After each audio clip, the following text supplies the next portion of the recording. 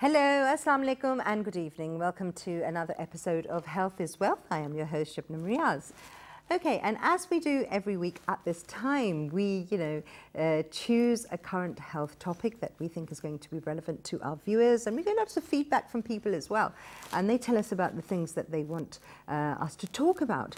And the purpose of these programs, of course, is to, create awareness and inform the public, inform viewers about the various, health concerns and issues that they should be concerned about. Today we're going to talk about, among other things, respiratory problems. We're also going to talk about, what is the role of the internist as well in a person's life. So for today's program, we're very happy to have with us in the studios today Professor Dr. Intihab Alam, who is the head of Department of Medicine, Lady Reading Hospital, and the CEO of Postgraduate Medical Institute, Peshawar. Thank you very much, Professor Zab, for joining us here today. Thank you very much for inviting me. Thank you. Okay. To start today's program, while we will go on to talk about respiratory problems and all the things that are associated there, I thought that it would be, interesting to find out the difference between what is actually the role of a consultant physician as, in specialists and the difference between subject specialists. Yes. Yeah. To start with, I think it's a good point to raise, because the first person the public actually encounter for any problem in Western world is a GP. It's a general practitioner. Yeah. There's a membership for MRCGP, which is called in UK, and these people are actually trained about each and every system in the body. They have got some knowledge of each and every system. Okay. So they are a good, can screen the patient for any problem and can then refer the patient to a proper specialist to which they think that the patient is suffering from. So I think I would like to distinguish here between a GP and an internist here. Okay. A GP has a graduation of basic graduation and an MRCGP, while an internist is a fellow or the member, and they are, you can call them medical specialists.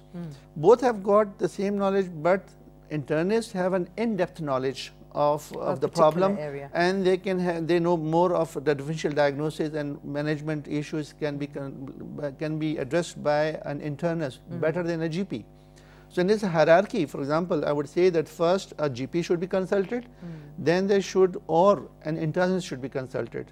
And after going through the patient history and examination, they are the best judge that what the patient is suffering from, which system is affected, and which specialist, if at all needed, should the patient go to. Okay. So is it, how does it work here then in our part of the world? How many sort of GPs do we have here, or medical, GPs should be the first, as I just mentioned, should be the first doctor to whom the public should consult with. And they sort of form a filtering mechanism whereby they decide whether they can handle the situation there and then, and thereby reducing the load on the secondary or the tertiary level healthcare system. Because GPs actually form the primary basic healthcare system, and they should be trained enough and should be competent enough to deal with any medical situation where intervention is not needed. Right. Similarly, in secondary level care system, we have internists, or we call them diagnosticians nowadays, or people generally call them consultant physician or medical specialist. Okay. They are only specialized in medicine, and as I said, that they have got in-depth and vast knowledge of the problem, so they can actually think of more possibilities if the patient, because making a diagnosis is the first step of managing a patient. Of course. If you can make a correct diagnosis, hopefully the patient would end up having the correct management. If you make a wrong diagnosis, it's a dreadful thing, because the patient would outright go for a wrong management. And then afterwards, everything that is following is on the wrong path. Yeah, is on the path. So would you say that patients are getting enough time? Many doctors are, they say that we have too many patients to see, and there's a whole, we can't give that much time. So how do we address that issue? I think experience gives you that cutting edge to a medical specialist who are very senior enough, and because he has been seeing patients for decades, so a medical specialist has that knowledge and experience and expertise to diagnose just on site. Yeah, this is what happens. That is the moment patients talk about 2-3 words about their disease, the internist, medical specialist has a diagnosis in their mind. In just a few words? Yeah, it is. How does that work? As I told you, knowledge and experience. I mean, there is no shortcut to experience. I'm talking about a person, a consultant physician who has been in a teaching profession. He's been a teacher, working in a teaching environment, and has been in contact with CMEs and CPDs all his life. So these sort of internists, they are the gold mines of our profession. Right. And such internists are able to diagnose. Right. As I told you, diagnosis is the stepping stone towards any management of any disease. And one thing that I thought was really interesting, because when we were talking before we were recording, before the actual program right now, and I thought that was really, it was very inspirational to hear you say that before we had all these tests and before we had all these things, doctors were able to just talk to a patient and then say, okay, and have quite a knowledge of what's going on. Yeah, I totally agree with you, because before this high-tech medicine, we call it high-tech, like CTs, MRIs, echocardiograms, and angiographies, and endoscopies, everything.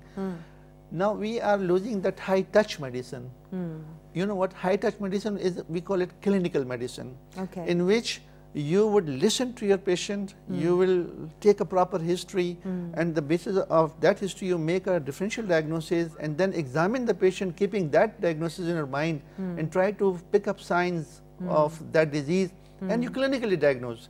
Believe me, if you take a proper history and examine the patient, 85 to 90% of the times you are going to get the diagnosis without embarking upon any investigation. And that's a huge percent. Yeah, it is, definitely. It can save a lot of time and money of the patient. Yeah, I mean, so a lot of money, and actually save lives. Yes, because again, as you said, you end up going down the wrong path sometimes when you have a misdiagnosis.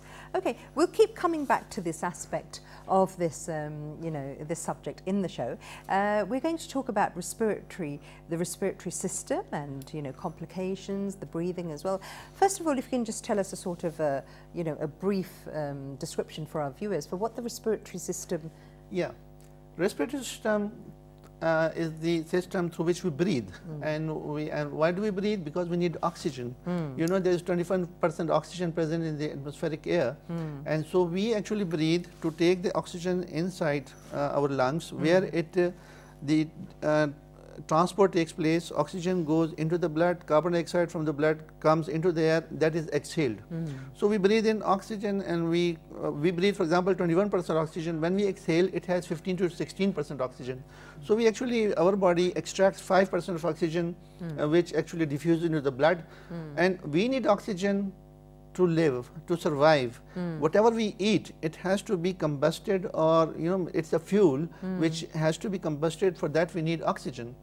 It is like any combustion engine, for example, in which the fuel is the petrol, and the engine sucks air, and then the combustion takes place in the combustion chamber, and the piston starts working. Similarly, we need energy, and for that we need to feed ourselves, and we have to breathe, and for that Allah Ta'ala has made the system of respiratory system, which starts from our nose and mouth, and the nose and mouth, either we breathe through our nose or mouth, it goes through the windpipe or the trachea, and which divides into two, the right main bronchus and the left main bronchus, which divides and redivides up to 32 to 34 times. My God, that's right. So just imagine intricate. A 3-centimeter pipe. If you divide it up to 34 times, it ends up in a microscopic level.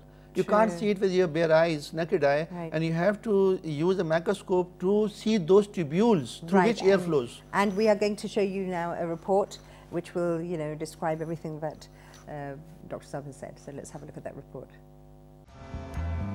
In order to stay alive, the body has to breathe air. We breathe in oxygen and we breathe out carbon dioxide. This process is known as respiration. Breathing happens automatically. Every day, the body breathes about 20,000 times. By the time we reach 70 years old, that's about 600 million breaths. All of this breathing occurs because of the respiratory system, which includes the nose, throat, voice box, windpipe, and lungs. At the top of the respiratory system, the nostrils bring air into the nose, where it's filtered, warmed and moistened. Tiny hairs called cilia protect the nasal passageways and other parts of the respiratory tract and filter out dust and other particles that enter the nose through the breathed air.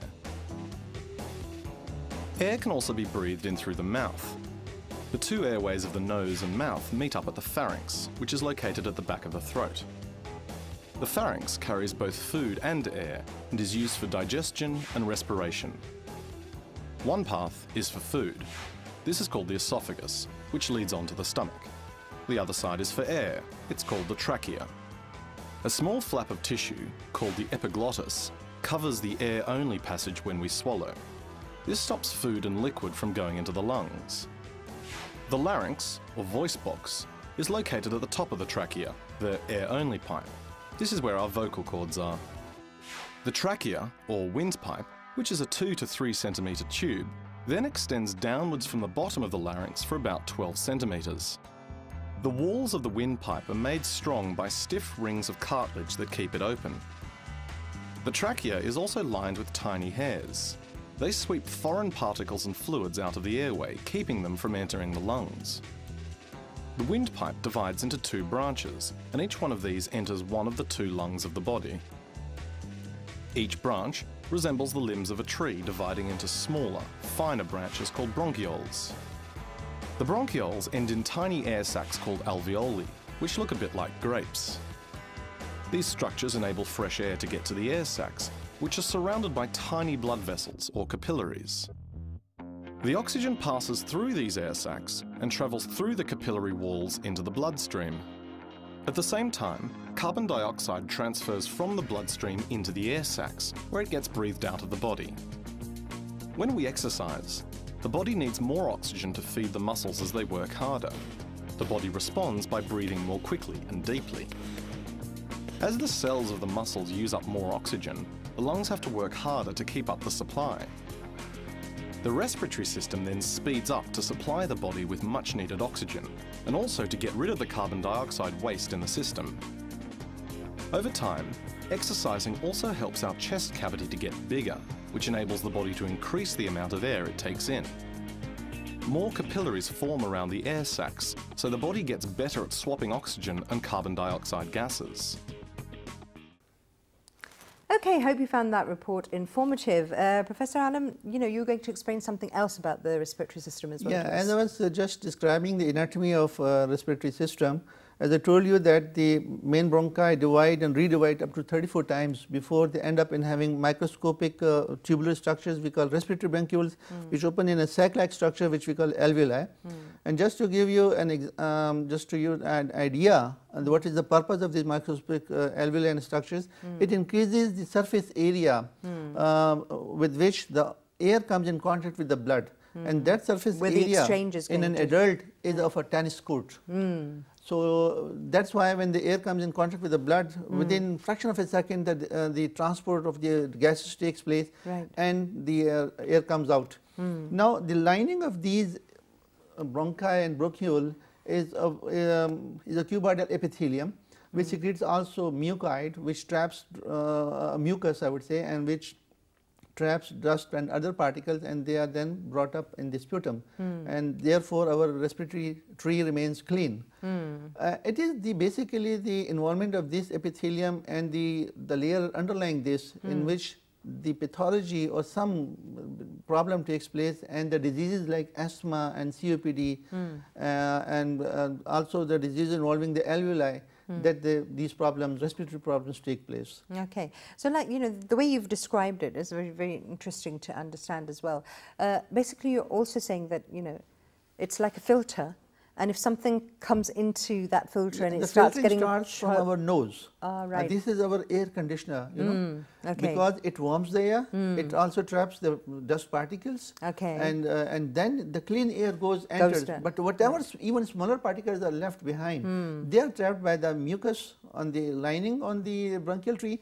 And Allah has made structure like cilia, we call it. They propel hair-like projections, and they propel the mucus upwards, which we either swallow or we Right, you're able to cough out. Spit it out. Okay, yeah, right, okay. So what then are the main diseases that affect our breathing system, and how can we be aware to, you know, our surroundings, our environment, or other factors that... you actually pointed a very pertinent issue, that of environment. There are the three systems which in our body which come directly in contact with the external environment, and that is the respiratory system, our GIT, and our eyes, which are, you know, they are open to an external environment. Whatever we eat or whatever we inhale, actually our system directly comes. Unfortunately, the humanity is paying a very heavy price for industrialization and the motor vehicle revolution which has taken place all over the world. And in the past 1 century or so, unfortunately, the respiratory system diseases are on the rise because of the pollution which has been caused by industrialization and because of the exhaust fumes coming out of all these vehicles which are running on our roads. So the air pollution, number one, is very important, which has playing a vital role in increasing the prevalence and incidence of respiratory diseases. Okay, right. And just to give you an example, the CO2 carbon dioxide concentration in our atmosphere was 280 parts per million in pre-industrialization era, and now it is 410 parts per million. So you can very well imagine how much CO2 level has gone up. Yeah. So I am only talking about CO2. What to talk about sulfur dioxide, carbon monoxide. Another example to give you how much carbon monoxide is being expelled in the air. 1 gallon of gasoline, when it is combusted in a motor vehicle engine, throws out 6 pounds of carbon monoxide in the air. And then in our country, we don't have the regularization between the vehicles, Yes. because, you know, in places around the world, you have to have a fit vehicle that is, you know, giving out the right emissions, and we Yes. don't have that going here. Yeah, and the authorities are there. Even, you know, there is also Environmental Protection Agency, which is an international agency, which is responsible to take such steps which to reduce emissions from the factories and also from the exhaust fumes in the vehicles. Yeah. So there are protocols like Kyoto Protocol, which every industrial industry has to sign to make sure that their factories are not actually polluting the air, or they take proper steps to reduce that emission or to detoxify it before they are emitted in the atmosphere. So gases like carbon dioxide, carbon monoxide, sulfur dioxide, nitrogen oxide, all these are gases which are toxic gases, and if they cross a certain limit, and this, yes, then we come to particulate pollutants, which particles like, for example, emitted by volcano eruptions or through dust storms. And so in normal day life, we have this dust in the air. So this is a particular type of pollution which is around us. Then third one is organic or allergens, like pollen, for example. And similarly, the spores of the molds we have. Problem in the allergy season. And so environment is playing a very vital role in leading to a rise in the prevalence of respiratory problems, especially asthma and COPD. Coming to asthma, for example, I would say, for example, in all diseases, 2 factors play a role, genetic and environmental. Right. Like, for example, take example of obesity, take example of diabetes. Similarly, in asthma, for example, both the genes are involved and environment is involved. Okay. But as it is there is one saying, the genes load the gun, but environmental factors pull the trigger.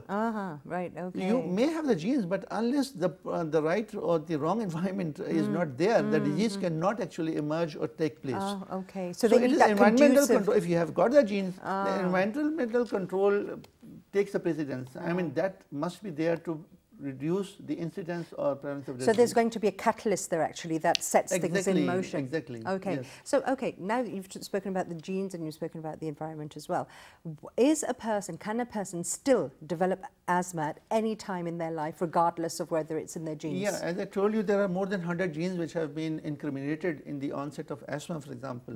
And yes, you're right. that we have both childhood asthma and adult asthma as well.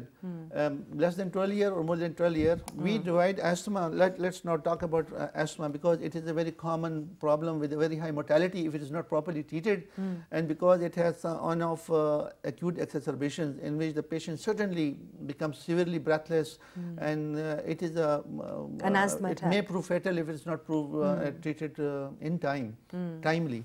So in asthma, both genetic factors and environmental factors take place. It may be atopic asthma, which may take place in children less than 12 years of age. We call it atopic, or extrinsic asthma. Or it may be intrinsic asthma, in which there is no known allergen, but even then the patients go on to develop asthma because of their complex interaction between their genes and environment and the pollutants which I have just described around us, and very heavy concentration in our air which we are breathing in. So if I start from, for example, pregnancy.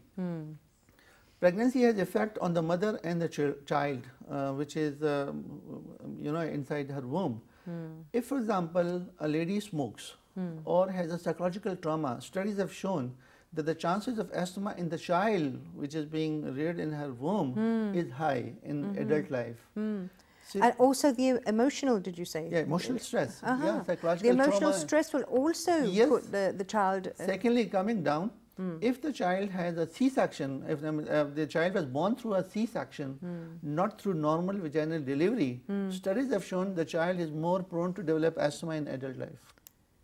Right. Yeah, so normal vaginal delivery is a natural way of birth in which a lot of things take place. The lungs are squeezed and the amniotic fluid comes out and the child is able to breathe freely. Then breastfeeding. Those children who are breastfed have a less chance of developing asthma. Right. Apart from many, many other benefits of breastfeeding, we are talking about asthma. So let me see. Then childhood infections, respiratory infections like respiratory syncytial virus and rhinoviruses. So try to save your child from such infections, because the respiratory infections are usually spread by droplet infections, we call them. When a patient sneezes or coughs out, he actually throws millions of droplets in the air which may contain virus, and any healthy children or person who inhales those droplets can get infected. So these infections, especially RSV and rhinoviruses, have shown to increase the chances of asthma later in the life. Okay, so how does a person know if the difference between if they're having a cold or an allergy? You see, cold is basically influenza or common flu or cold is a viral infection. Usually viral infections are self-limited, limiting conditions which they improve within 2 to 3 weeks time at the most. 3 weeks time, and we only need to give patients supportive care. They don't need antibiotics. Right. Fine. If the patient has viral rhinosinusitis, or viral pharyngitis, or viral bronchitis, the patient only needs supportive care. Although in some of the respiratory syncytial virus in childhood, there is a role of antiviral agents. But generally speaking, in adults, if they have got common cold or influenza, they only need to receive supportive therapy in the form of antipyretics and painkillers, and to reduce their fever. Why do our people love to, have antibiotics? Why do they say, until we have antibiotics, we're not going to feel better? Can you please, educate our viewers about the dangers of having too many antibiotics and self-medication? Self-medication is wrong, injudicious use of antibiotics. Yes. I think it's the biggest curse of our present era, because we are losing a very important group of drugs, antibiotics, which actually would cure a lot of diseases. And we are, because the bacteria are getting resistant to these antibiotics because of injudicious use, because of, there are quacks sitting around, and there is no, I would, from this forum, would request the present government, under the leadership of our worthy Prime Minister Imran Khan, to please legislate that the drugs should not be available without RMP, registered medical practitioner prescription. Yes. the major issue of self-medication, why is there? Because you can go to the pharmacy and you can easily take you can buy any drug you like. But we are seeing tranquilizers and other drugs are being sort of regulated. I mean, I would talk about, for example, anti-TB drugs. One can go and buy 1-2 strips of anti-TB drugs because it contains an antibiotic which will cure your upper respiratory tract infection. But people take it thinking it because the other guy had cough and got improved. So and somebody will tell somebody, you know, you have a cough, okay, take these. Exactly. In our hujras and our drying rooms, people prescribe each other the drugs. I got better, you take this way and it will be all right. And then the major thing is availability, OTC, of over-the-counter availability of all the drugs. There is a list of drugs like in FDA approved, which is OTC, should be available OTC, like antacids, for example, which are not very harmful. But I think important drugs including antihypertensive, antidiabetics and antibiotics especially, I think they should be only made available on production of RMP prescription. Absolutely true. You know, you were speaking about the environment as well before.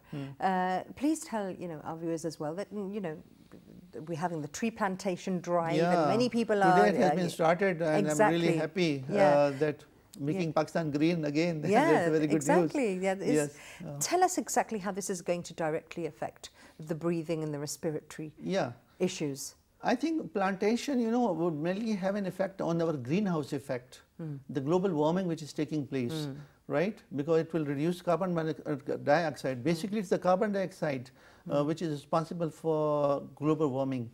So as I told you just a moment ago, it has grown up from 280 parts per million to 410 parts per million. So it has considerably increased in concentration, and that is responsible for greenhouse effect. So increasing trees and making Pakistan green would definitely help in, and overall the world, which we should go for this drive, it will definitely improve global warming. But it may aggravate pollen problem, for example, if there are lots of plants around you. But then they need to be educated, plantations then, and not have those trees that cause those allergies. Well, pollen is like, wherever the plants and the pollen would be there, may not be associated with bigger trees or so, but in smaller plants where there is pollination and the flowers are there, flowering plants, their pollen is very important. Otherwise, in trees probably it is not will be a big issue. But coming to pollen, I'll come to the household allergens. I mean, I talked about a bigger environmental issue which is affecting our ecosystem. Now, coming to the household allergens to which a patient is exposed to, one of these house dust mites, the animal dander, cats and the pets and like cats and dogs, their dander when gets, their small particles can lead to. And third is mold spores. In our kitchen, in our bathroom, we have got that green mold. The spores of that can lead to allergen. And finally, cockroach dust. Cockroach dust. If they die and they are powered, so that can lead to allergy. So environmental control at your household level, environmental control at your community level, and a global level. So there are 3 levels in which a person, for example, a person can have a control on their household environment. Of course. He cannot control the global environment or your country environment. That is the job of authorities and EPA to think about it, and WHO to think about it, how to control that. And so these things, if for example somebody is asthmatic, and if they have got a pet like cat or a dog, they should think of, removing that from the house. Definitely. Removing that. And they also say to get rid of your carpets.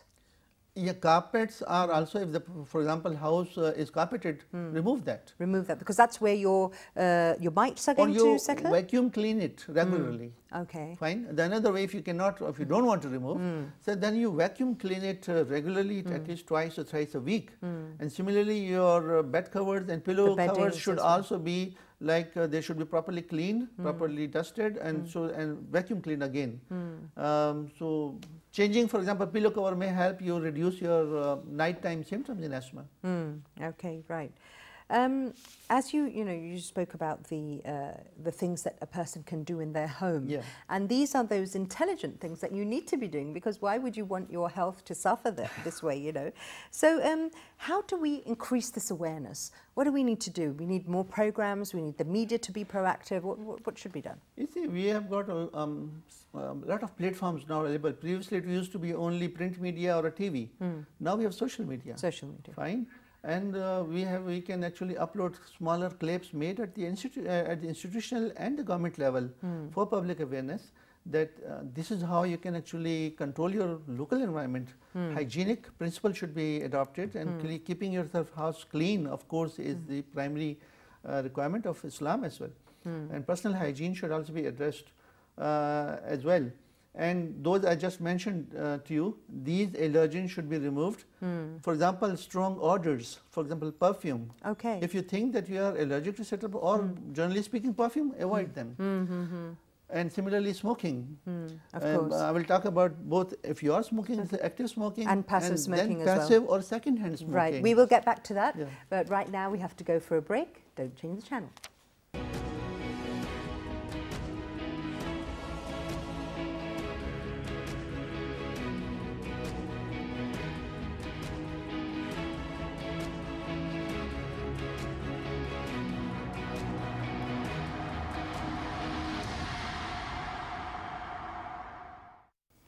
Okay, welcome back. Now, before we went to the break, we were speaking about asthma.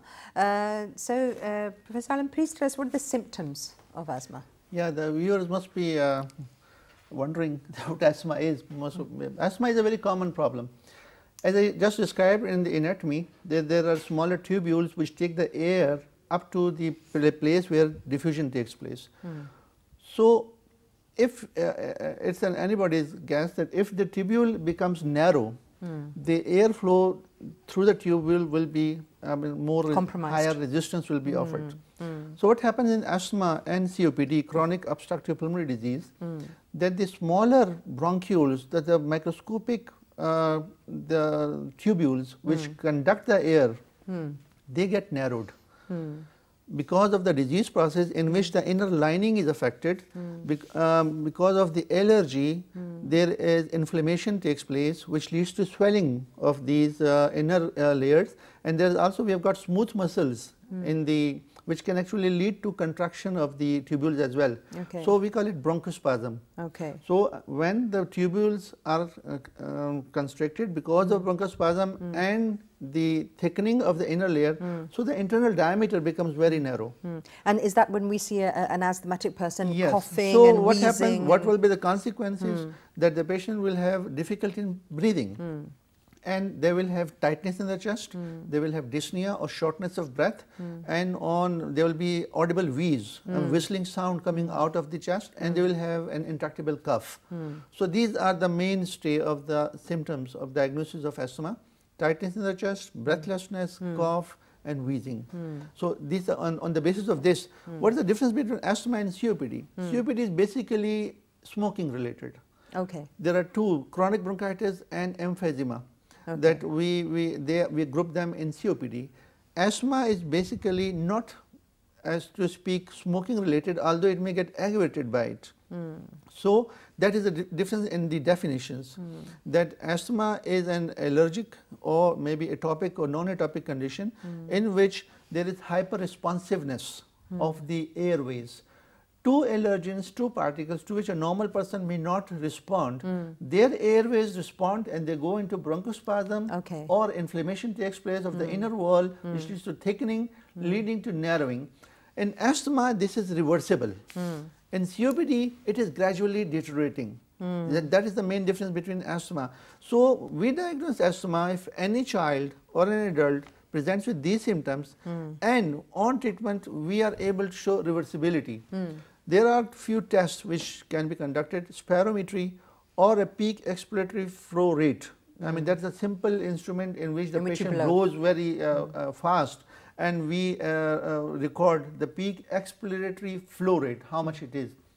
And that is actually compared with the predicted value for that age and weight and race and sex of the patient. Right. So that's how we diagnose asthma. Right. This is the mainstay of treatment of the diagnosis of asthma. Right. Okay.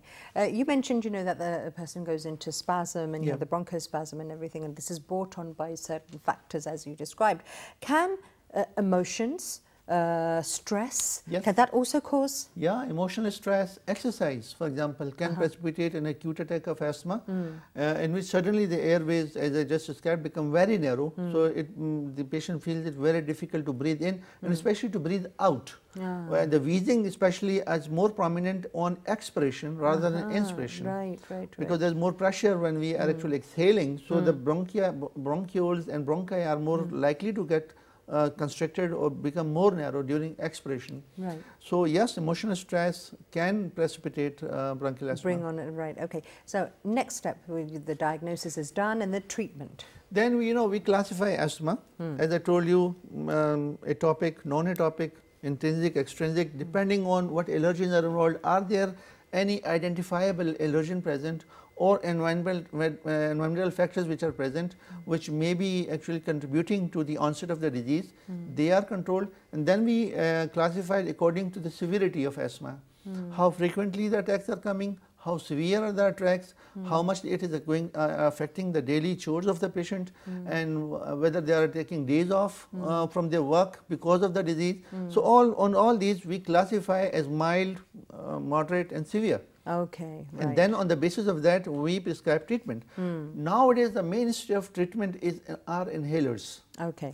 People have an undue fear about inhalers. They think they are ashamed of using it or fearful of using inhalers, although this is the best treatment for asthma, because as I just described in the whole program, it is the disease of the airways. So in inhaler therapy, you take the drug directly into your airways, where it is more effective and instantly effective. If you take a tablet, first it will get absorbed, it will be absorbed in the blood, then will be pumped through the body, a little bit of it will come to the lungs, and where it will be effective. So it will take time, and that would lead to a lot of side effects. Right, whereas the inhaler is going straight to where the problem is. Inhalers have the least side effects, and they are more effective and instantly effective. Right. So this is the mainstay, and I would not go into the details of the drugs which are used. Anyway, I mean beta agonist drugs and steroids are the mainstay, in which metered dose inhalers, MDIs we call them, one can take it directly. I would stress here that the doctor should spend time in teaching the technique of using inhalers. It's so what important. The doctors do, they only prescribe inhalers without teaching the technique. I think more and more time should be spent by doctors in teaching the technique. If it is only, and just to tell you, if it is properly taken, only 20% enters in the airways where it is needed.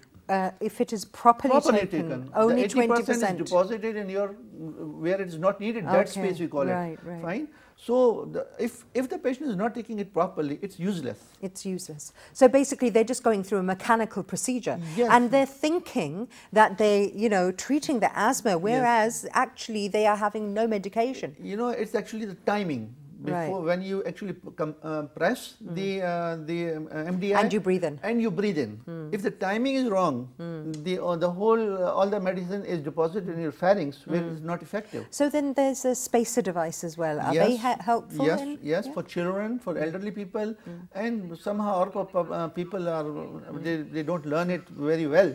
So we advise them spacer devices in which they don't have to time, in which they actually compress the inhaler and the drug comes into the spacer device, and they can take 3 to 5 deep inhalation from that spacer device, and the drug is delivered to the airways. And while we're talking about this, we're also going to show our viewers on the screens as well what is the right way of taking an inhaler so that it can give you the maximum benefit. So we're going to show you that on the screens as well while we're talking. Third type of, in which we call them revolizers, in which you put a capsule and you rotate the device, the capsule is broken, the drug comes out, and then you actuate or inhale it. Then finally there are nebulizers. Nebulizers are electrically driven machines which produce from fluid. From fluid they produce nebulizer drug, and small particles are produced which are then inhaled by the patient. It is given through a nebulizer where the drug is delivered into the mask and the patient is normally breathing, and through the breath the drug is taken in. So these are the mainstay of treatment of asthma, and according to the severity of the disease you decide what drug, what type of drug, what dose, and how frequent we should give them. Right. And patients, family must be educated. And for example, if some child has an acute attack of asthma, I think the treatment should start there and then at home. Okay. And the parents and the family members should know what to do in the case of acute attack of asthma. What is it that they have to do? For example, if somebody is using spacer, you can call them, tell them that the patient can be given every 20 minutes. Every 20 minutes? Very frequently. Okay. Every 20 minutes. And the patient should be in a sitting up position, patient should be well hydrated, but of course delay should not take place before the patient shifted to the emergency department of hospital. I mean to say that there and then at home the treatment should start so that the patient does not deteriorate to the point where it becomes irreversible. What are the, the dangers of an asthma attack? And acute attack of asthma can prove fatal if it's not proven, if it's not treated properly. That's why I am stressing on the timing of initial early treatment starting even at home. And so in the differential diagnosis I'll come, for example, if the patient, usually as a known case of asthma who develop acute attack of asthma, so actually on the patient's medical record it is written diagnosed case and patient is on certain treatment. So the doctor's teams know that what the patient is suffering from and what action should be taken. But for example, it may be the first take of a patient. So in adults, for example, acute myocardial infarction, heart attack, that should be taken in mind. Should be kept in mind. Acute exacerbation of COPD should be kept in mind. And asthma and COPD can exacerbate because of any infection.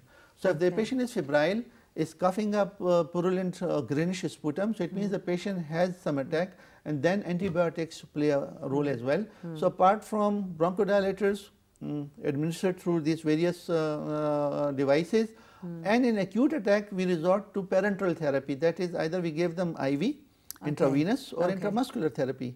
And we increase the frequency of either through spacer device or nebulization. And monitoring is very important. The doctor is concerned, whosoever is in charge of the patient must monitor the patient through peak expiratory flow rate hourly, and should see the response of the therapy being given. Right. Because we have to upgrade or step up the treatment if the patient is not responding to certain treatment. Right. So. Right. Okay. What about pregnancy and asthma? Pregnancy, because because of the fetus inside, and there's a lot of the space and the diaphragms are pushed up, and therefore the capacity of the lungs also reduced. So they can take place, and because the capacity of the lung is low, so they are prone to aggravate quickly. So more prompt treatment and more aggressive monitoring and treatment should be given to patients, to ladies. A pregnant woman can take inhalers? Yeah, they can. Yeah, they can. Okay. The beta agonists and steroids are not contraindicated in pregnancy. Right. So, but they should be mindful of the fact that they are, having their asthma in control. It's very important. Must be. I think that's a very important thing, isn't it? Sometimes, as a nation, when we talk about our mindset, sometimes we will, be of the mindset that we'll rush to the hospital when it's, the pain is out of control, or we've been suffering for a long time. So how do you make people proactive to understand that it's... Education is extremely important, the patient personal education and the family education. Especially the patient's family must be educated in any disease, in a chronic long-term disease in which there is no cure but the patient is being managed. So patient family should be taken on board, and the patient must be also be educated enough that they should understand the disease. They should also be able to identify the early signs of acute attack of bronchial asthma, for example, and they should act in time. Right. Now coming to prophylaxis, in COPD, for example, in chronic obstructive pulmonary disease, for example, yearly influenza vaccination, pneumococcal Haemophilus type B vaccination, which is given yearly, has been reported to reduce acute attacks of exacerbations both in COPD and asthma patients. And if the patient has upper respiratory tract infection, they should be managed very aggressively and should be seen by a doctor because acute infections and can precipitate acute attack of asthma. And a chest X-ray must be done to exclude pneumothorax. Doctors know what I'm talking about, and fungal infections. So all these are the things in which the patient is holistically, should be managed. Right, right, okay. Unfortunately, we've reached the end of the program. It's been fantastic having you on, and so many important things that have been shared, and I'm sure the viewers have really gained by your expertise, and thank you so much. And finally, the NIH also offers vaccination desensitization. They test for the allergens to which the patient is allergic to, and they give them a desensitization that can be tried in patients who have got allergic asthma. Right, okay. Thank you. And just before we go, one quick message for the viewers, for them to, take their health seriously. What should they be doing? Yeah, as I said, environmental control and personal hygiene, and at least you can control your household environment. True. And cleanliness is very important, and you should be able to identify the allergens present in your environment which may be making you worse or precipitating the disease. And finally, education is very important, that I think everybody must get educated, and family, involvement of family in such diseases is extremely important, because they are the people who can actually first give them first aid treatment at home. Absolutely, absolutely. Professor Dr. Hzw Alam, thank you very much for joining us here today. Thank you very much. Okay, and with that we come to the end of today's program. As we always discuss in every program, the main thing is to take yourself seriously, take your illness seriously, and adapt. As Professor Alam said, you can control the environment at home, you can control things that are around you. What you can do, please do that. Take your health seriously, and until next week, stay happy, stay healthy. Bye-bye.